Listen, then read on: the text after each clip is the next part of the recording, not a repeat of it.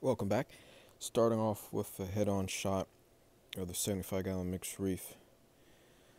All is well. The leather coral here on the left-hand side is still, the leather toadstool is still closed up. But I'm not too concerned. It's the most temperamental coral, I think. It'll just close up, do its thing. I'll probably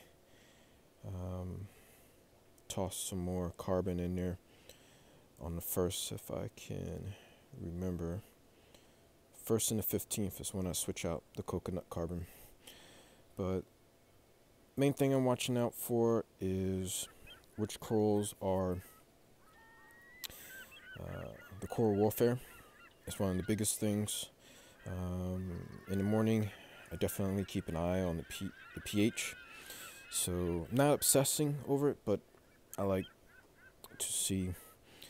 I think this morning was 813, and then it drifted up to 831, 32, right before the lights come on at 1 p.m. So again, another head-on shot, drawing outside air right there on the right-hand side through an air tube, goes through a CO2 scrubber into the skimmer. Skimmer and everything in the sump is doing well. The main concern, nice close-up shot there. Love those two corals. The bright orange zoas, those are utter chaos. I guess those are the speckled bright, but the solid bright ones, I think they're called Bam Bams.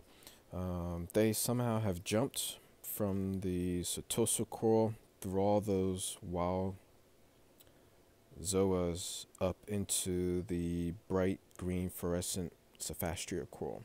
So I'm definitely looking forward to those taking hold now that I've trimmed back the other ones that are more of a nuisance zoa. They grow really fast.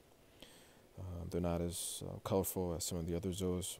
Here you can see a close-up shot of, I think they're Bam Bams, I'm not sure.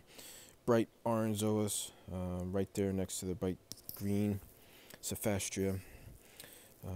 Sophastria is definitely taking over, so I have to keep an eye on it to see how it impacts the corals. But right now it's working for me. It's growing on the overflow box, which I don't mind. And for the most part, it jumped from the rock to the overflow box, and it's starting to branch out. Right up there where that snail is at, it's starting to branch out. So again, we'll keep an eye on it. Those rocks closest to the overflow box are actually Fiji dead live rock that was glued to Tunzi magnet, and bam. So there's about maybe four in that area, so they can easily be plucked out if things get too out of control. Overall, water parameters are doing well. I'll leave those in the description down below.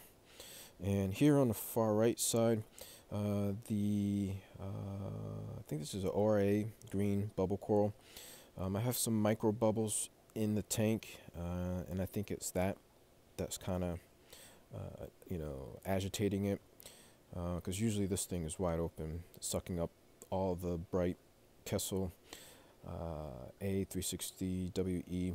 It's directly over definitely one, if not two, Kessel lights. So that's all I have. Thanks for watching. Welcome new subscribers.